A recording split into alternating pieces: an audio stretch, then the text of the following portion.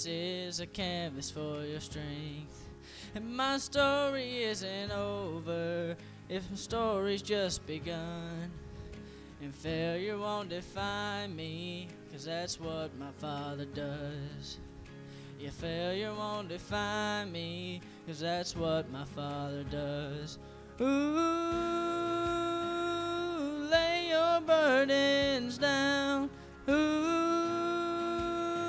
here in the Father's house. Check your shame at the door, 'cause it ain't welcome anymore. Ooh, you're in the Father's house.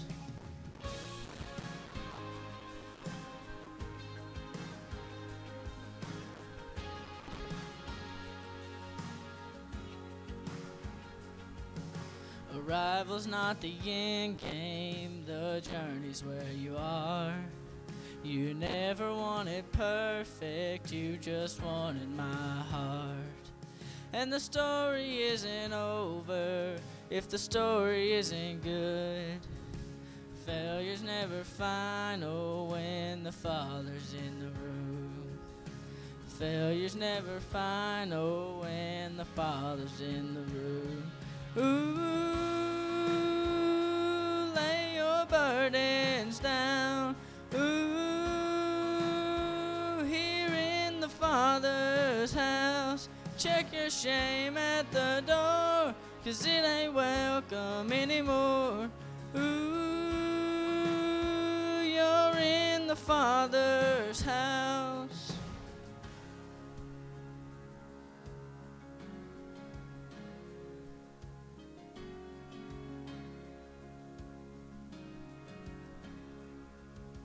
Prodigals come home, the helpless find hope.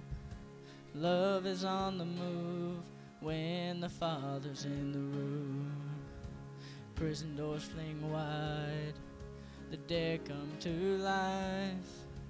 Love is on the move when the Father's in the room. Miracles take place, the cynical find faith. Love is breaking through when the Father's in the room. The Jericho walls are quaking, strongholds now are shaking. Love is breaking through when the Father's in the room. Love is breaking through when the Father's in the room. Ooh, lay your burdens down. Father's house. Check your shame at the door, 'cause it ain't welcome anymore. Ooh, you're in the Father's house. Lay your burdens down. Ooh, here in the Father's house. Check your shame at the door, 'cause it ain't welcome anymore. Ooh,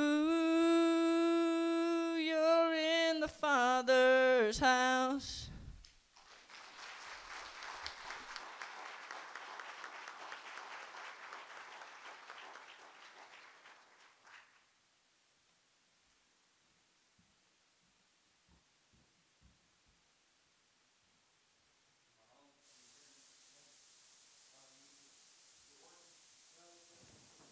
Can y'all hear me? How about now? All right, good. Most people say I don't need a mic anyway. I remember the first church I pastored, after 2 months they took away my mic. So that's okay. But it's good to be with you here this morning. Good morning, church. It's been a while since... Sorry. I work at Walmart and I wear this 8 hours a day, so to be honest, Chris, I'm so used to wearing it nowadays, I feel so natural with it. But it's good to be with you here this morning. It's been a little bit since I've been here, but I always love to come back to First Baptist. Some of y'all from the back may have looked at me from the back and said, man, his head has got balder over the last 2 years, and you would be correct, it has. I'm thinning as natural as it goes. I'm 37 years old now, Chris, so I guess when I get about my dad's age, which is pretty ancient, It'll be pretty much bald, so I'm looking forward to that. But no, it's good to be with you this morning. Let's pray, and let's invite the Holy Spirit to come with us during this service. Heavenly Father, Lord, thank you so much for this day that you've given us, God. Thank you for the praise that has been lifted up, Lord. And Lord, we are so happy that we are not here alone. In the midst of the fear of this pandemic and the loss of loved ones and all those things that are going on right now in our community and in our country, God, we are so happy that we do not stand alone against this. But Lord, you have given us a spirit of boldness, a spirit of hope, not a spirit of fear. Lord, I just pray that we just lean on that during these uncertain times. Lord, I pray during this message, Lord, that you would speak to your people. You would speak through me. Lord, I know that I'm unworthy. I know I'm undeserving. But I also know every single person in here is the same way, God. But you love us anyway. And Lord, I just pray that you make a powerful impact during this service today, God. And that lives will be changed. Eternities will be changed. And you will be glorified through it all. And we pray this in Jesus' name. Amen. Amen. Well, many of you may know me. Many of you may not. It's like I said, it's been a little bit. My name is Chris Francis, as he's already said. Some of you may know me from my dad. As much as I pick on him, believe me, he deserves it. But I love him dearly, and some of y'all may know me through my dad, Rusty, as well. But most of you know me either through one of two ways. Walmart. You've seen me at Walmart in Glasgow. If you venture out that way, I feel sorry for you. But anyway, Walmart in Glasgow, or you know me through ministry. This month, 16 years ago, I was called to preach at an altar on a Wednesday night. I can't believe it's been 16 years since I was called into ministry. But most of you know me through my preaching. Some of you may know me through my pastoring. I've pastored 4 churches in the last 16 years. Some of you may know that I served as discipleship director at River Lake for a little bit. Some of you may know I graduated from Liberty Baptist Theological Seminary. You may know those things. And I could go on and on about accolades and things that I want you to see. But this is the reality. 9 years ago, I was pastoring my second church. And 9 years ago, while I was serving, and on the front it looked like I was serving Jesus Christ. 9 years ago, I was sacrificing to another god in my life. And before you get your stones ready to throw at me and cast me out as a pagan, let me explain what I'm talking about. This god was not a golden calf or some kind of pentagram in my closet. This god was much more inconspicuous than that. This was the God of ministry.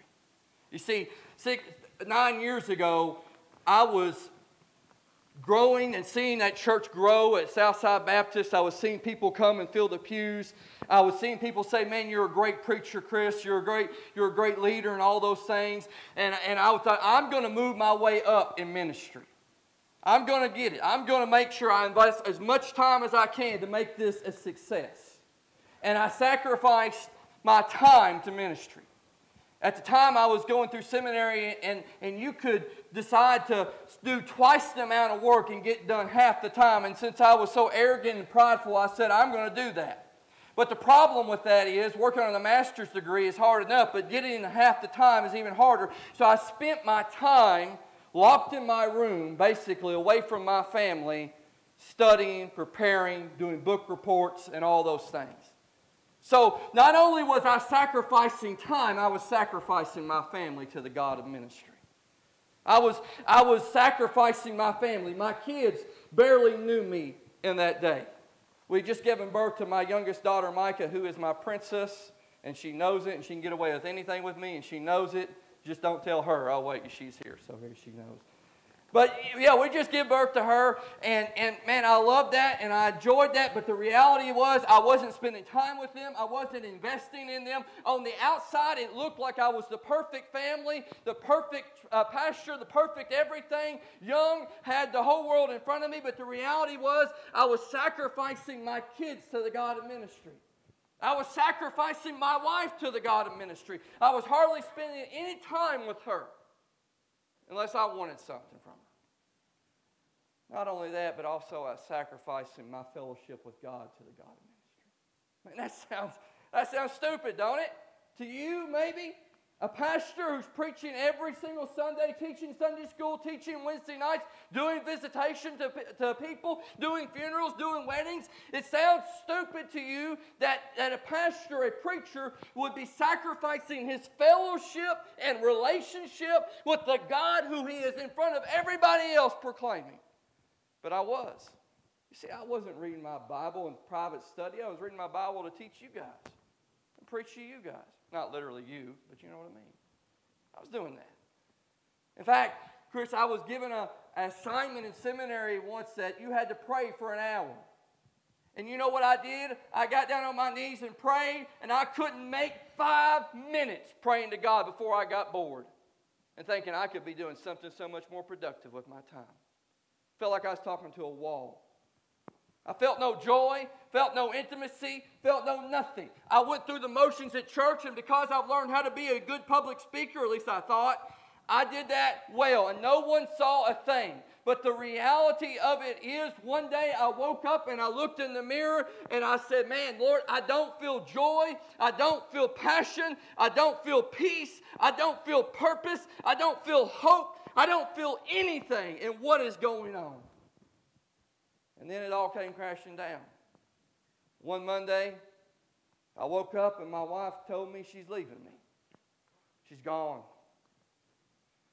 That Thursday, that same week, I got my degree from seminary. And on that same day, I found out my wife was with another man. Later on, I found she was pregnant with that other man. Trying to take her back multiple times, but it didn't work. In the end, I ended up having to get a divorce. And you know what happened? The same ministry God that I sacrificed to for so many years gave and turned his back on me because I had to resign my pastorate because I was divorced now. And everything that I'd sacrificed to this God meant nothing in that moment. Now, I don't know about you. That may not be you. In fact, it probably isn't you. But I do know this. Every single person in this room has gods in your life that are vying for your attention. You have gods in your life that are vying for your attention. It may be something that's sinful and you're hiding from everybody else. It may be an opioid addiction or a benzo addiction or a drug addiction. It might be something like that. It may be a pornography addiction. Oh, boy, I said that in church. I shouldn't have. Should have. Man. Right? It may be something you're watching on your phone when you shouldn't be, when your wife or your kids aren't around. It may be something that's not like that. It may be a sport. It may be a politician. It may be your family, your wife, your kids that you made your God. Maybe your job, maybe a hobby. I don't know what it is, but I do know this. God is a jealous God. And he will not share the throne on your life with anybody. I found that out the hard way. Even if it looks good. You may make church your God. You may make the Baptist denomination your God. You may make tradition your God. You may make religion your God. And everybody around you be looking at you and saying, man, you are a great follower of Christ. But in all reality, you're not following after Jesus. You're following after your own God that you put above him. And this is what happens. When you put another God above God, you begin to lose your fellowship with him. And one day, maybe not now, but one day you'll look in the mirror and say, why am I even coming to church? Why? I don't get anything out of it. I sing these stupid songs and they don't mean anything to me. Right? I sing them. I hear this preacher babble for 30 minutes and I'm already thinking about where I'm going to eat and what game's on after. So why am I even doing this? And in reality, the joy that you once had, the passion that once drove you to the altar and that Jesus saved you that day, you don't feel it no more. And you blame the preacher, and you blame the church, you blame the worship leader, you blame the community, you blame your family, you blame your spouse, you blame your children. But in all reality, the blame falls on you. That's where it falls. I want to look at a text this morning that gives us an answer for that. I'm not trying to be mean to you, church. I'm trying to be honest to you. Because I want to be honest with you. I wish someone would have told me this 9 years ago. I wish someone would have said, you know what? You can be going to church and be far from God. I wish someone would have said, you can be preaching and be far from God. You can be leading worship and being far from God. You can be playing the piano and be far from God. You can be going through all these motions and be far from God. But the answer to that is this, church. Why I'm telling you this is not to make you mad or upset. I'm telling you this because God has such a better life plan for you than that. He has such a greater life. A life full of joy and peace and purpose and hope. A life full of passion and filled with His presence that makes us fall to our knees and lift our hands and say, holy are you, God, and worthy are you to be praised. That's the life that God wants for you. And I find the answer to how we can find that life in the book of Hosea. If you want to turn with me there. Hosea. I love the story of Hosea. Hosea is a preacher. He's a prophet. He's a man of God. And through Hosea, God has a message for the people of Israel. Look at verse 2 of chapter 1 of Hosea. He says, when the Lord began to speak by Hosea, the Lord said to Hosea, go take yourself a wife of harlotry and children of harlotry, for the land has committed great harlotry by departing from the Lord. You recognize a word there that's said multiple times? If you want to underline that in your Bible, that's a key word here. It's harlot. We have an English word for it, but because there's children here, I won't say it. It starts with a W. You can catch my drift. This person that he is commanding Hosea to go marry is named Gomer. Now, I don't know about you, but that would have been a tip-off for me. What kind of... Never mind. Is any woman named Gomer here today? No? Okay, good. Man, that's a horrible name, isn't it? I thought about naming my daughter that, but I thought, no, I better not. But anyway, Gomer, he's commanded to go marry Gomer, and he's told Gomer is going to cheat on you. Now, I would ask this. I would say, how many of you have been cheated on? But I don't want you to do that. I've been cheated on, and it stinks to be cheated on, don't it? Now, how many of us would say, if God said, go and marry this person, they're going to cheat on you multiple times and leave you, would say, yeah, God, let me sign up for that, right? No. But Hosea says, yes, I'll do it. I'll do it. Because God has a message to the children of Israel. And through their children, He shows Israel where they're at. Now, listen to this. We're going to look at the second child that's born here in verse 6. It says, and he conceived again and bore a daughter, and her name was Lo-Ramah. Now, Lo-Ramah means that I will no longer have mercy.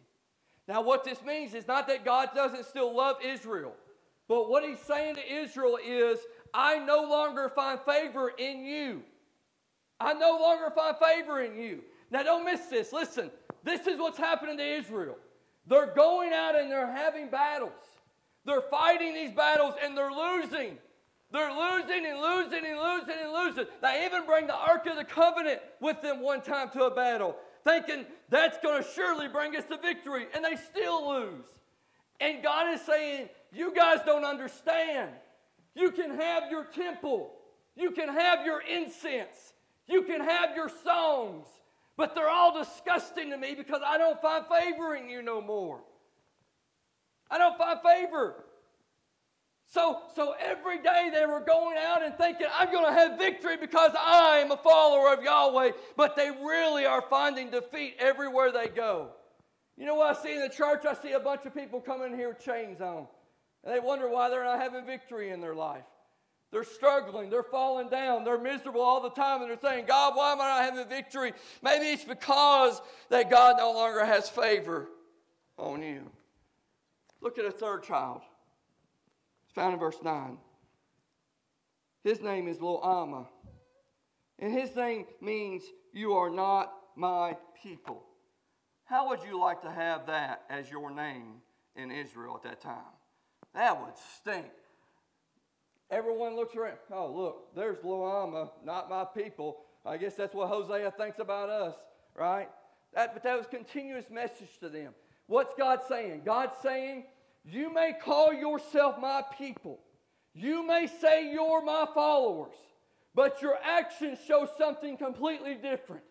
So I don't consider you my people no more.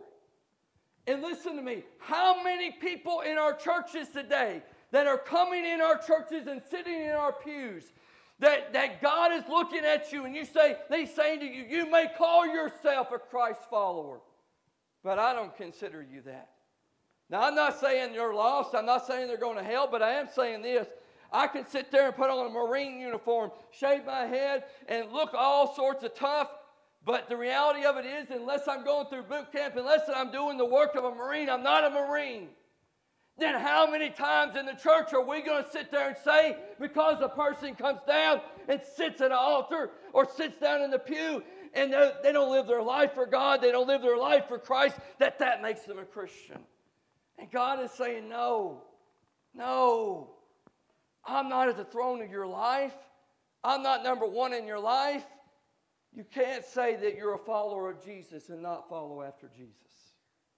Let me say that again.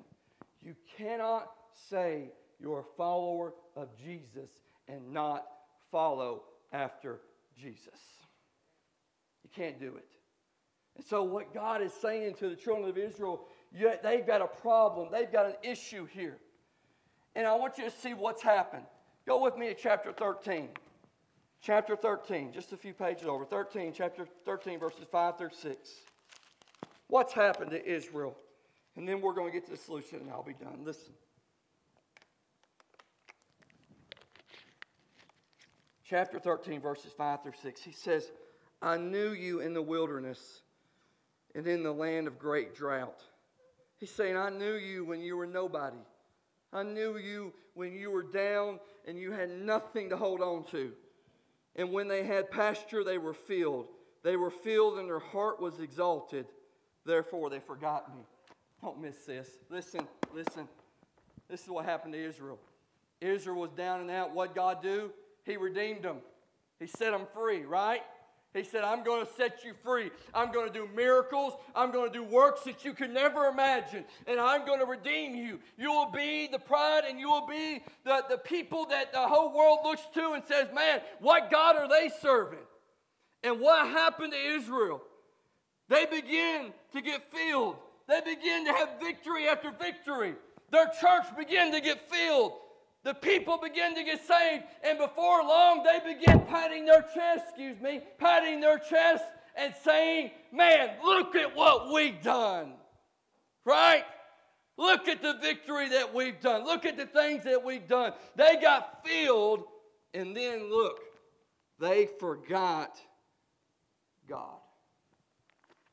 They forgot why they were even doing what they're doing. They forgot why they were even coming to church. They forgot why they were singing their songs. They forgot why they were reading the Scriptures. In fact, they lost the Scriptures. But this is the good news for Israel. Listen, this is a message of redemption for you guys and deliverance. And here, I'll be done. Look, this story has a happy ending. Look here at chapter 3. I love this. Chapter 3, verse 1. Look. Hosea is left by Gomer. Gomer leaves Hosea. And she cheats and she cheats and she cheats and she cheats until finally she comes to the point where she is indebted to a man and she loses all the money that she little had and she owes her body to this man. And so what he does is he puts her on an auction block to sell her for her body. Now I want you to picture this, church. It's not a good picture, but I want you to picture this. Gomer is put up on an auction block. She is completely nude because people want to see the merchandise. And they come there to buy her. And this is what God says to Hosea in chapter 3, verse 1. Then the Lord said to me, go again, love a woman who is loved by a lover and who is committing adultery. Just like the love of the Lord for the children of Israel who looked to other gods and loved the raisin cakes of the pagans. It says, so I bought her for myself for the 15 shekels of silver and 1/2 homers of barley. Amen. Praise God. Y'all don't get it, do you? Look. The same amount that Hosea is commanded. First of all, he's commanded to go and buy his wife. There are other people bidding for his wife while she's up there naked. After she's left him, after she's cheated on him, after she's abandoned him, he is commanded to go and buy her. And he is bidding until finally it gets to the exact same amount of silver that in Jesus' day Judas took to betray Jesus Christ. Y'all see that? Look, that's not by accident. It's the same amount of silver, if you add it up, that Judas was given to betray Jesus. And what is he saying here? He's saying, Israel, you have turned from me. You have made church something it wasn't meant to be. But I am not giving up on you. Man, that's the good news of the gospel, not just for the lost, but for the church as a whole. You see, I had walked away from God. I had abandoned God. I had made another God in my life on the throne. And I had went through the motions. I had wore the suit to Sunday. I had done all those things to make you people love me. But the reality of it is, I never really was fully in love with God until I realized what He had done for me on that cross, and that no matter what I do, I'm not too far from His love. Man, I realized that day. And this is what you need to see in this text, that I was on that altar, because in this story, you're not Hosea. Some of you are thinking, man, I'm Hosea. No, you're Gomer. You're the harlot. I'm the harlot. Because we are all far from God because of our sin. But thank God that He didn't leave us there. We were on that altar while the other gods of this world were vying for our service. And Jesus Christ came and said, no, I'll pay the price for him. I'll pay the price for her. Man, look, one more text and I'm done. Chapter 1. Look what he says to Israel. Don't miss this. Verse 10, chapter 1. He says, yet the number of the children of Israel shall be as the sand of the sea, which cannot be measured or numbered. And it shall come to pass in that place where it was said to them, you are not my people, there shall be said to them, you are sons of the living God. You know what he's saying to Israel? He's saying, I haven't forgot my promise to you. Listen to me. Some of you here today may feel like you're abandoned by God. You don't feel His presence. You don't feel His joy. You don't get anything out of church. But this is the reality. God hasn't abandoned you. He's been searching after you. He's been searching after you. He's promised to never leave you nor forsake you. He don't break His promises. You may have walked away from Him, but He ain't given up on you. He loves you. He loves you. In fact, look here.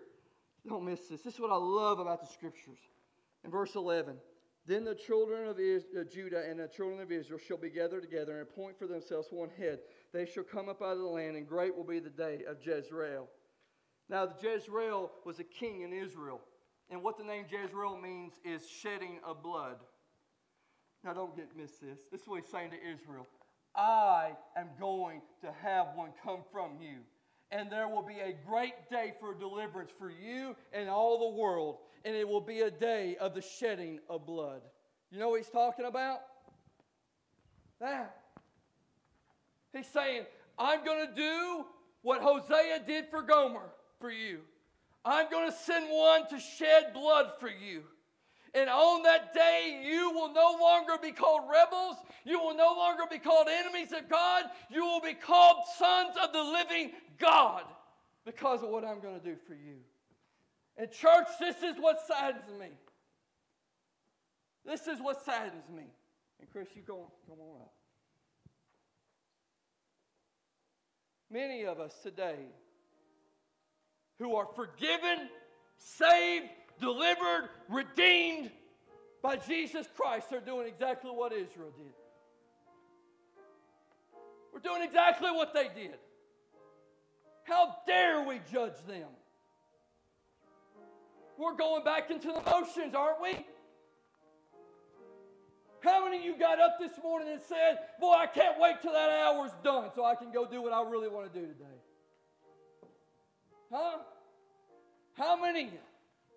Because this is what I know. God did not deliver you and redeem you for that. Man. God did not redeem you for that. So this is what you need to do. You need to do two things this morning. Every single one of us. We need to get real. We need to get real. You know why so many Christians are afraid to get real with God and get real with one another? Because after church, some of you are going to leave this church and you're going to say, I can't believe that preacher wore jeans today. It's going to happen. I know it. I wore it on purpose just for that. You're going to sit there and say, I can't believe that preacher had his shirt untucked. I can't believe the preacher did this or did that. And you know why? Because some of you are so worried about everybody else that you can't get real with yourselves. It makes you feel better to judge others when the reality of it is your heart is far from God. Man, church, if we're going to actually do something in our community, if First Baptist Church in Tompkinsville were to close her doors, would the community even know? That's the question. If we're going to make an impact, if we're going to make a difference, we have got to get real and recognize we're all broken people serving a wonderful Savior. We're all broken. We're all broken. And until we do that, nothing else is going to happen. So we need to get real. Say, God, I'm broken. God, I'm sinful. God, I've turned away from you. I made something in the church that it shouldn't be. And then, secondly, we need to repent. We need to say, God, I'm turning back to you. I'm turning back to you. I want your presence in my life again. How many of you say, man, Lord, I want your presence in my life. I want the joy of my salvation back again. I want to feel like I'm making a difference rather than going through the motions. Man, I was there. And if we can't admit that today, if we can't raise our hands and say, God, I want your presence. I need it. I want the hope. I want the peace. I want the joy. I want the passion. I want the purpose. If we can't do that today, then why are we even here? Why? If we can't say that you're number one in my life, then why are we even here? What's the difference between us and a social club? Man, church, Jesus saved you. Jesus redeemed you for so much more than religion and going through the motions. So if you're here with us today and you want more out of your faith than what it's become, you made other gods in your life, now is the day to turn back to Him, to get real and repent and fall at the feet of Jesus and fall back in love with Him. Will you stand with me as we go into our song of invitation? As I am without one plea, but that thy blood was shed for me, and that thou bidst I want you. me. Who would have the courage this morning to take that step while everybody else is looking and say, God, I've turned from you, but I want you back. That I want your presence, that I want your joy, that I want your salvation, whatever it is. If that's you, you need to come this morning. Don't let someone else's stare stop you. Let's get real with God this morning, church.